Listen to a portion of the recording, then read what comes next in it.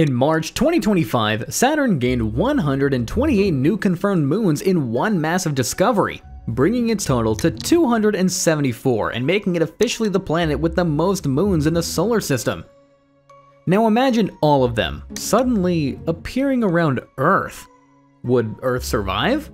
Let's find out. Let's start with Titan, Saturn's largest moon and the troublemaker of the group. Now this thing is huge, 3,200 miles across, 1.5 times bigger than our moon. It weighs 80% more than our moon as well, packing almost twice the gravitational punch. But here's what makes Titan really special. It has weather, an atmosphere 1.5 times thicker than Earth's, thick orange clouds made of nitrogen and methane, lakes that cover an area larger than the Great Lakes combined. It's like a whole other Earth, just weirder. All of the atmosphere stays put because Titan has strong gravity and lives in Saturn's protective bubble. But now it's orbiting Earth, and Earth's gravity, not strong enough. Titan's atmosphere starts bleeding away into space. Those orange clouds begin to thin. Lakes containing 300 times more hydrocarbons than all of Earth's oil reserves start boiling off. You're watching an entire world die right above your head. And while that's happening, Titan's massive weight is doing something terrible to our oceans. Remember how our moon creates tides? You know, high tide, low tide, twice a day? Our moon weighs 73 billion trillion tons. And as Titan weighs almost double our moon, it creates almost double the tides.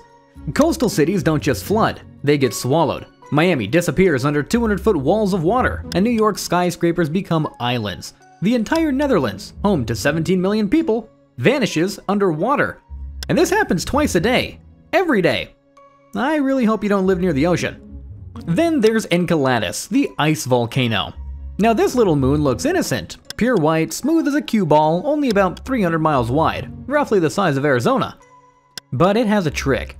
Massive geysers shooting ice and water 300 miles into space from cracks at its south pole. We're talking about 400 pounds of material per second blasting out at 800 miles per hour from tiger stripe cracks that are 80 miles long. The geysers contain over 100 different organic compounds, basically the ingredients for life. When Enceladus orbited Saturn, those geysers shot harmlessly into empty space. Now they're shooting at us. Every 33 hours, as Enceladus swings around Earth, you get hit with ice chunks moving at thousands of miles per hour. That's 400 pounds of cosmic ice every second raining down on a planet with 8 billion people. It starts like a pretty meteor shower, then you realize that those aren't meteors. They're chunks of alien ice containing potential alien microbes raining down on your neighborhood. Your car gets dented, your roof gets holes, and going outside it becomes a game of cosmic dodgeball where the balls weigh as much as bowling balls and move faster than bullets. And there's really nothing you can do about it except wait for the next pass. But the creepiest one has to be Mimas. Mimas is only about 250 miles wide, smaller than Texas, so it shouldn't be that scary. Except for that crater. The Herschel crater is 80 miles across, covering 1/3 of the entire moon. The walls rise 3 miles high, and it looks exactly, and I mean exactly, like the Death Star's weapon from Star Wars. Whatever hit Mimas packed the energy of 10 billion nuclear bombs. I mean, the impact almost blew it apart completely. If the moon were 20% smaller, it would have shattered. The shock was so violent, it cracked the entire opposite side of the moon. Now imagine looking up at night and seeing that giant crater staring down at you. And here's the thing. Scientists just discovered Mimas has an underground ocean 12 to 18 miles beneath its surface. So there could be something alive down there. Something alive watching you from inside the Death Star moon? Sleep tight. Then there's Hyperion, the moon that lost its mind.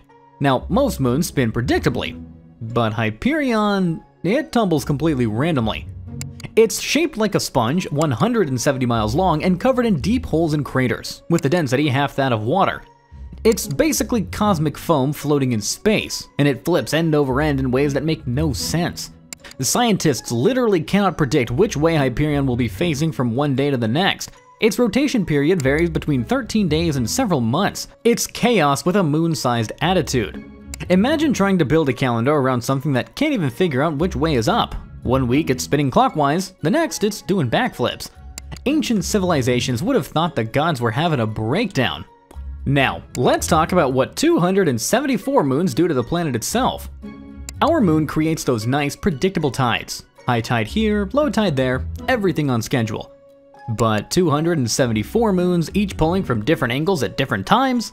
Well, the oceans don't know what to do. Water sloshes around like it's a washing machine, tides become completely random, and coastal areas begin to flood and drain without warning. Venice floods permanently, every beach becomes a gamble, and surfers give up and become mountain climbers. But it gets worse. All that gravitational pull doesn't just mess with water, it messes with the ground. Earthquake faults that have been quiet for millions of years suddenly wake up cranky. Volcanoes that went extinct, they're back, baby. And the entire ring of fire around the Pacific becomes the ring of everything is actually on fire. California gets hit with magnitude 9 earthquakes every Tuesday, Yellowstone starts looking suspicious, and Japan becomes a real-life disaster movie. But here's the thing nobody thinks about. 274 moons can't all fit in Earth's orbit. Saturn is massive. It can hold that many moons in stable orbit. But Earth? Not so much. So they start bumping into each other. When two 50-mile wide moons collide at 20,000 miles per hour, they don't just bounce off. They explode into millions of pieces. And those pieces don't just disappear. They speed out in orbit, creating rings around Earth. Which I'll admit does sound pretty until you realize those ring pieces are house-sized chunks of rock moving at bullet speeds. Your nice meteor showers become deadly orbital bombardments. Cities start getting hit by former moon chunks, satellites get shredded, and the International Space Station becomes the International Sitting Duck. Going outside means wearing a helmet, and not for style, for survival. And then comes the worst part. Some of those big moons start spiraling toward Earth.